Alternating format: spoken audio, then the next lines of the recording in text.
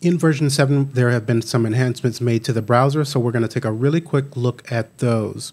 Now, first and foremost, I'm sure many of you already know that we can detach the browser here.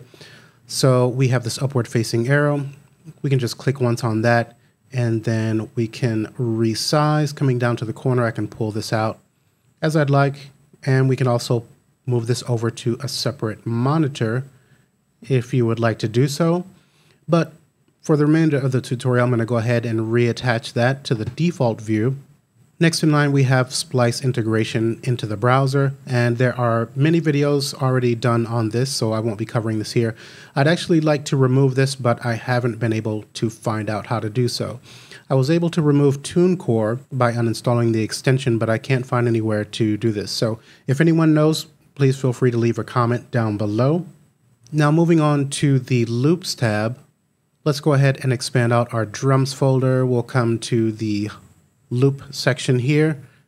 Now if we hover at the border and expand this out, we now have waveform and additional information here. So we can see our waveform for the loop, the tempo data, the length, whether it's stereo or mono, the bit rate, and the bit depth, or the sample rate and bit depth. Now, if we click on this button here, and by default this will be engaged, we can switch to a larger view. We'll see our names a bit larger, and then we can see some metadata below there as well. The details to the right are going to show whether we have this turned on or off. Let's go ahead and pull that back to the right.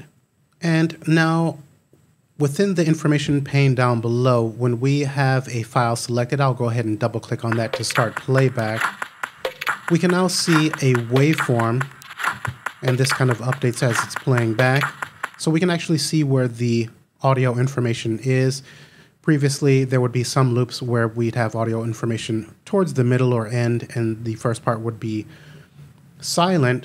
And in previous versions, we just had a single bar going across the bottom. So we didn't really have an idea where that audio information was. But now we have this cool waveform. Now, if we have the search feature active by clicking on the magnifying glass, I can then type in a search here. And actually what I'd like to do, we'll go ahead and clear that out. Let's click on the tag button here. So this has been improved and now works in a more dynamic way. So once we make a selection here, so if I were to select rock, just take notice that the instrument and character tags are going to update dynamically. Okay, so that was a bit of a fail. We'll choose something different here. And actually what we'll do is come all the way up to the top for loops to search all of our loops, and this will work a little bit better. So now when I select rock, we still get the same effect, but we will make this work.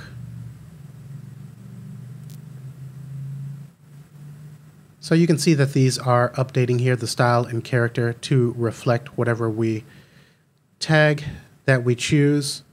Whereas before, when we selected these tags, they all remained and they didn't update to reflect the selection that we had made. And also, if you notice here that we have an icon that represents the provider of this sample library.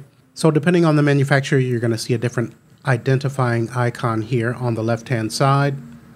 And the final thing that's been added is that there is going to be better alphanumeric sorting within your results when you are performing a search in the browser, in the loop section.